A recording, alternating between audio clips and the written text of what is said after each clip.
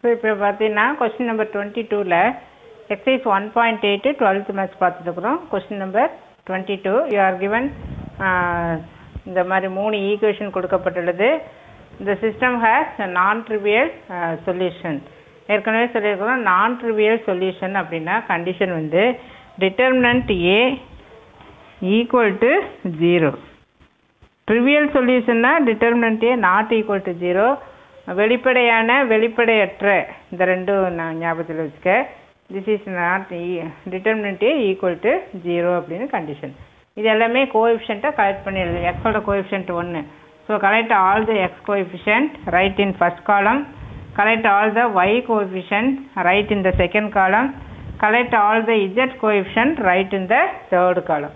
So, as it is non-trivial, the determinant equal to 0 அப்படின்னு சொல்லி எழுதிக்கிறோம்.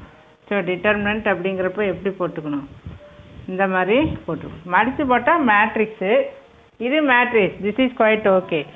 டிட்டர்மினன்ட் அப்படிங்கிறப்ப இந்த மாதிரி போட்டுக்கணும். இப்போ நம்ம என்ன எழுதிக்குவோம், ஸோ 1ன்னு எடுத்துகிட்டு இந்த ஃபஸ்ட் ரோ ஃபஸ்ட் காலத்தை விட்டுட்டு சாரி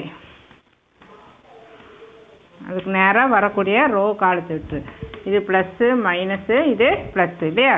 அப்போ இங்கே மைனஸ் சைன் தீட்டா, இதுக்கு நேராக வரக்கூடிய ரோவையும் காலத்தையும் விட்டு மீதி என்ன இருக்குது காஸ் தீட்டா 1 தென் sine theta -1 then next minus cos theta, இதுக்கு நேராக வரக்கூடிய காலத்தையும் ரோவையும் விட்டுரு.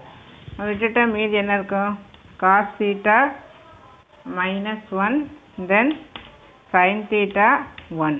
இப்போது கிராஸ் மல்டிப்ளை பண்ணு, இங்கே என்ன வரும் 1, மேலே போகிறப்போ ஒரு 1, ஸோ -1 தென் மைனஸ் சைன் தீட்டா தென் மைனஸ் காஸ் தீட்டா, மேலே போகிறப்போ ஒரு minus, so minus sine theta இல்லையா.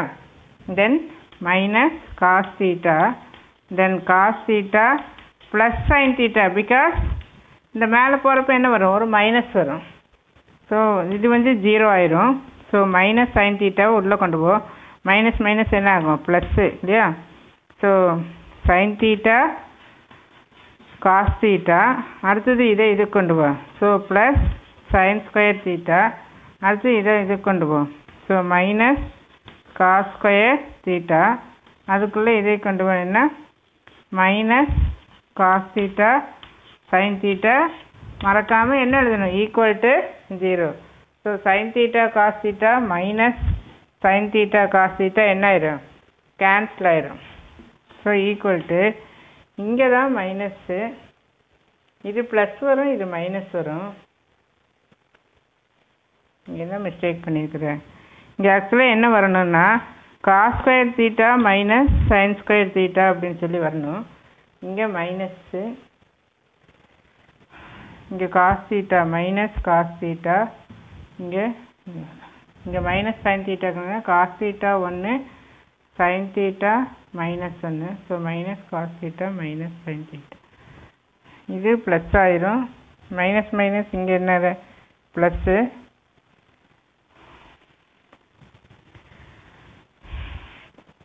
ப்ளஸ் சைன் ஸ்கொயர் தீட்டாவா, இங்கே என்ன இருக்குது மைனஸ் காஸ் தீட்டா, டைம் ஆகுது இல்லையா, இங்கே இருக்கப்போ இங்கே காஸ் தீட்டா, இந்த இடத்துல என்ன இருக்கும் மேலே போகிறப்போ ஒரு மைனஸு ப்ளஸ் ஆயிரும். காஸ் தீட்டா 1, இது ஒரு மிஸ்டேக்.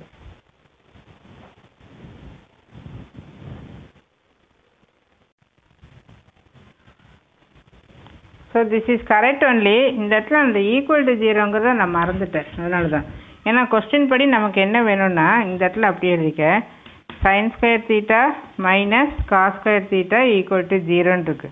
நமக்கு தேவையானது cos square theta minus sine square theta.